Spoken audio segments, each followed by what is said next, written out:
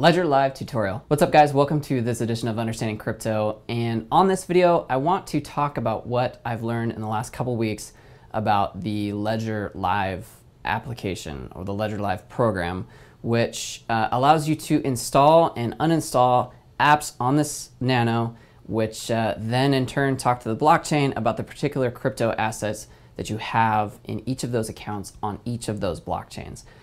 A really difficult way to describe it, I realize that, but what I figured out is that I'm actually referring to this thing incorrectly, and I'm confusing a lot of people in the way that I'm talking about this by saying putting cryptocurrency on your Nano. Remember, there is no cryptocurrency stored on your Nano or on really any hardware wallet.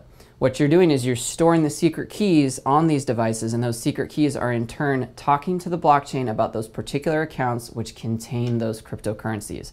That's a much more accurate way to think about it, and I'm going to try to refer to it as accurately as possible in the future, so try to keep me honest. Anyways, I want to go through what I've learned about Ledger Live and give you kind of a walkthrough about what I know about it and see if that's helpful for you. Okay, so I'm opening up Ledger Live and I'm typing in my password, which is the password that I created when I installed Ledger Live on my computer, and it opens up to this portfolio view here. So here's what you need to know. These menus up here in this bar do absolutely nothing. They're just generic application functions like quit the application, and so there's really nothing going on up here in this bar. Everything that you do inside Ledger Live is going to happen in two places.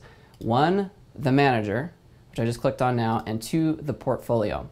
Manager is the place where you're installing and uninstalling the applications that go on the Nano itself. And then the portfolio is the place where you're installing the accounts, or you're adding the accounts, and the accounts under portfolio allow you to interact with the apps that you've installed under manager, which I'm going to show you here in a little bit. Now, there was a lot of excitement about this tab right here by crypto, and I gotta tell you, I'm pretty disappointed because this tab is really nothing more than a bunch of affiliate links that go to the various exchanges. I thought there was gonna be some sort of built-in exchange here, and maybe there will be in the future, but for now what we have is just a bunch of affiliate links, and it's really kind of a useless tab. So for the rest of this tutorial, what I'm gonna do is I'm just gonna install a generic application, show you how that works, and then we're going to add the account under portfolio view.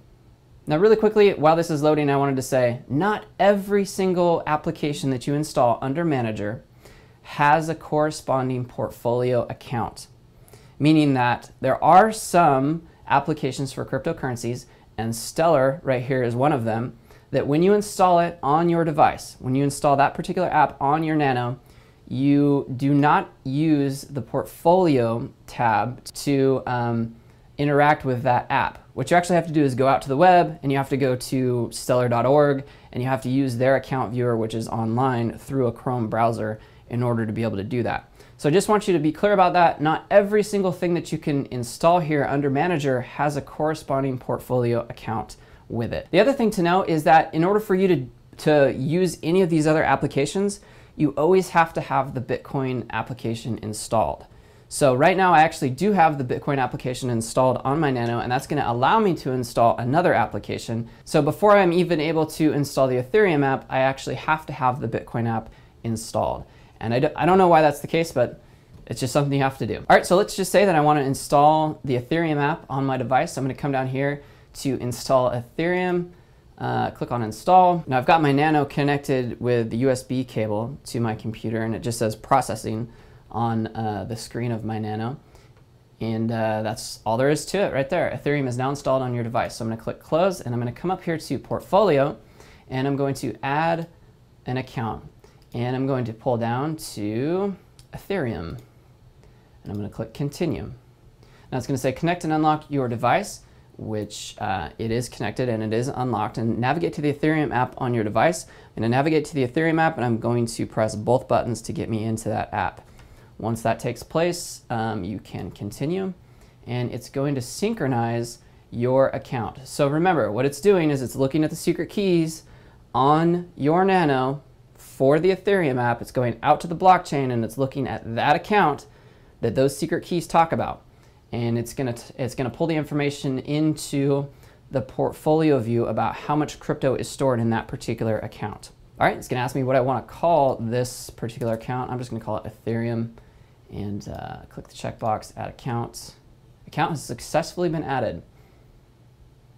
So I'm gonna bounce out of there. Now here's the summary screen of everything that's going on in that account. You can see I don't have any Ethereum in that account. Over here to these newly created tabs, which you're gonna see there's a send function and a receive function. I'm gonna click on receive, gonna come over here, yep, Ethereum, click continue, unlock it, yep, navigate to the Ethereum app, yep, those two things happened. And I'm going to click verify. And what I wanna do is I wanna make sure that this address that's showing up on my screen is the same address that's showing up here on my device. You wanna verify that, right? What that's doing is preventing hackers from somehow using the software to throw up a different address on your screen and have you send your Ethereum to another address. So I'm gonna look here on my screen of my Nano, and I'm kind of checking the first numbers of it, which are correct. And I'm going to look at a few in the middle.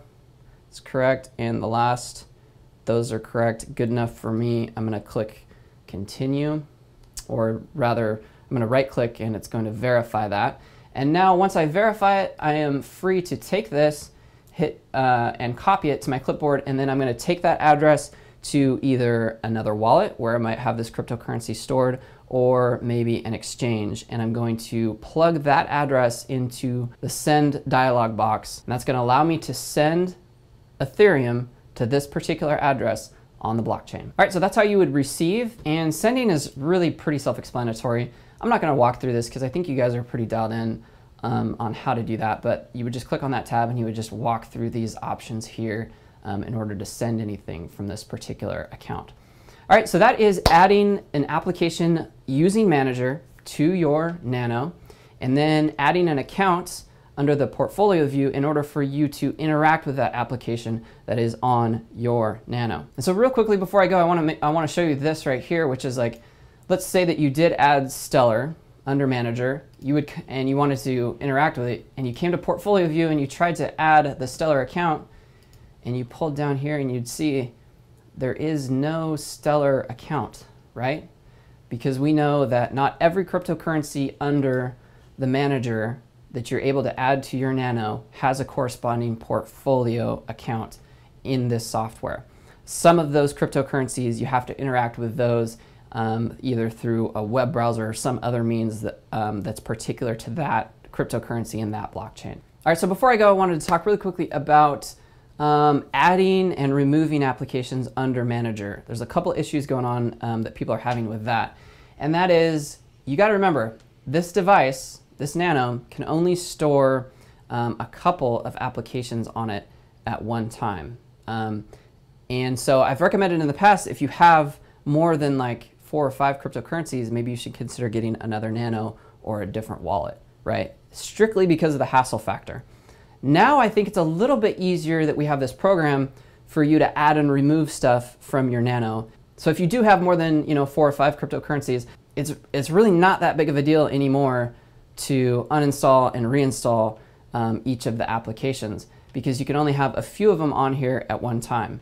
The other thing to remember is that just because you're uninstalling or installing those applications on the Nano, that does not remove those cryptocurrencies from your accounts on the blockchain.